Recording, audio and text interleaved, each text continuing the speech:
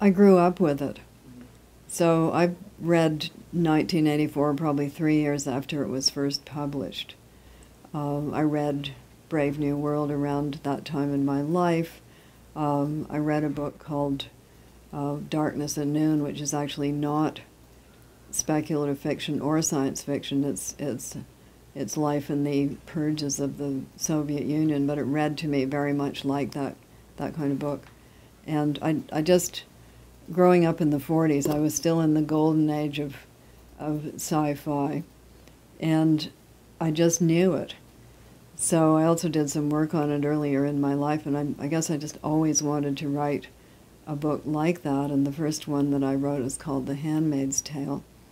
And I wanted, among other things, to try to solve the problem that those kinds of books have, which I call the tour of the garbage disposal plant, in which the person says to the visiting character, well, in your day you did this terribly inefficient thing, but now we have this wonderful garbage disposal plant.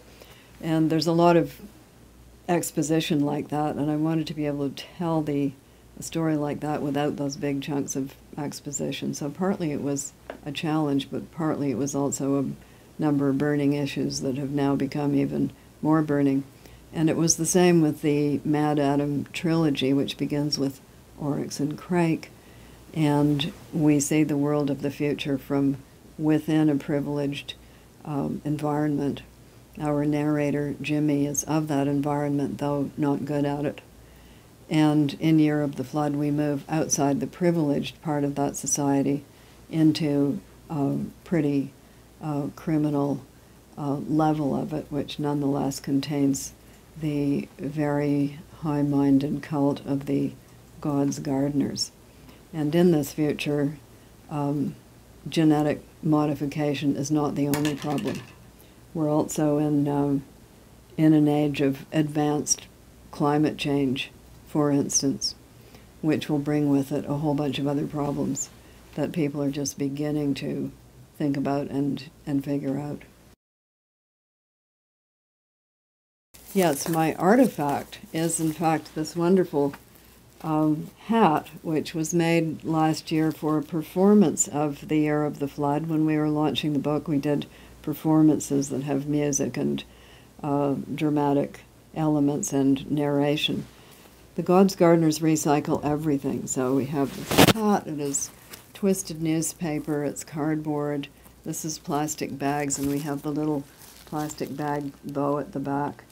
And the Kingston, Ontario production of this thing, they made all the costumes, and they've all got hats like this.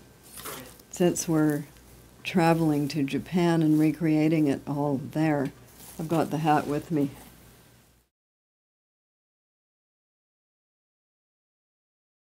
Well, in the Year of the Flood, the gardeners, a green recycling group, don't use any technology. That's their story. And the reason they don't use it is that if you can see it, it can see you. It's very leaky in that way, and one thing that people are using this kind of technology for is spying on other people. So security is a big issue. If you don't want other people to read your emails, don't send them. Number one.